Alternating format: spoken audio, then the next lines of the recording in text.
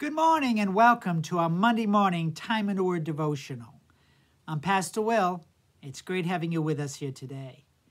I'd like to begin our time together this morning by reading to you from 2 Chronicles chapter 20, verses 1 to 4, and then verses 13 to 15.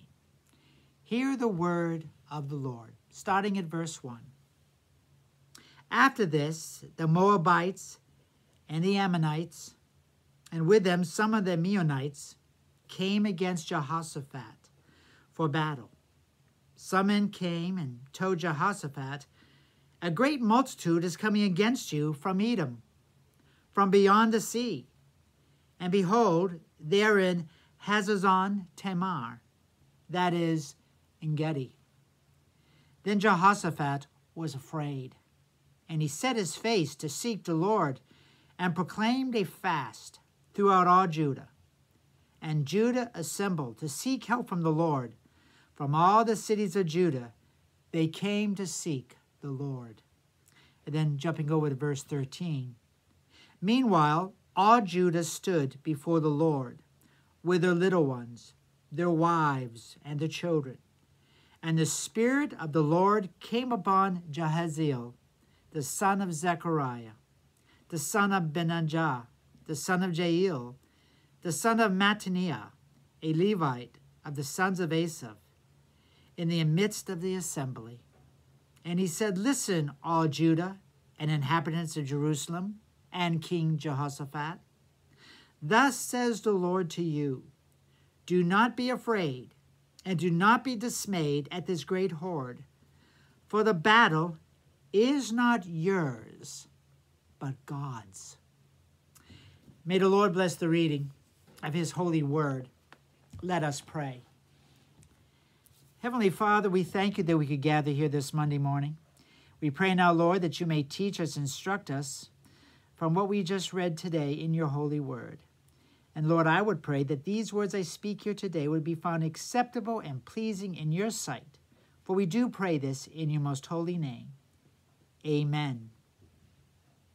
As we read in the text here just a moment ago, Judah, the kingdom of Judah, was under attack. A large military force comprised of three nations, the Moabites, the Ammonites, and the Meunites, was marching on Judah. Now the odds look slim for Judah, to say the least. So King Jehoshaphat called for a day of fasting and prayer.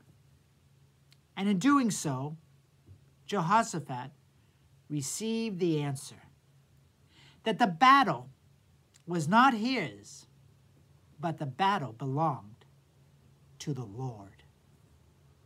And Judah prevailed. God indeed was in control. You know, at times, we all face trials and adversities that seem overwhelming, to say the least. And were we to try to take on these life's difficulties, these trials, these adversities, these challenges, in our own strength and in our own ability, well, we would lose.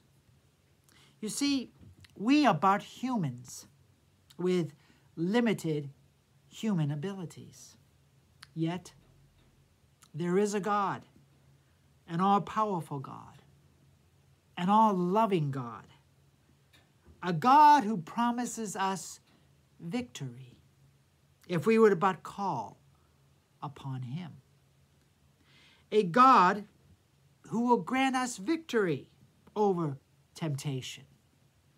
A God who will empower us to take on those trials and those adversities that life throws at us. A God who is stronger than Satan and over the very forces of evil at play in the world today. My friends, who do we turn to in those difficult times of life? We would be wise to turn to God For the battle, as we are reminded in this passage this morning, the battle is his. And he does indeed promises us victory. My friends, let us be quick to turn to God in prayer, to turn to prayer, and then to receive comfort and encouragement from God's word, and seeking out the encouragement and the comfort among God's people. In so doing, the victory will indeed be ours, for the battle is the Lord's. Well, that's about it from here this Monday morning. I hope you have a great day. I hope to see you next time on Time in a Word. Until then, blessings. I'll catch you later.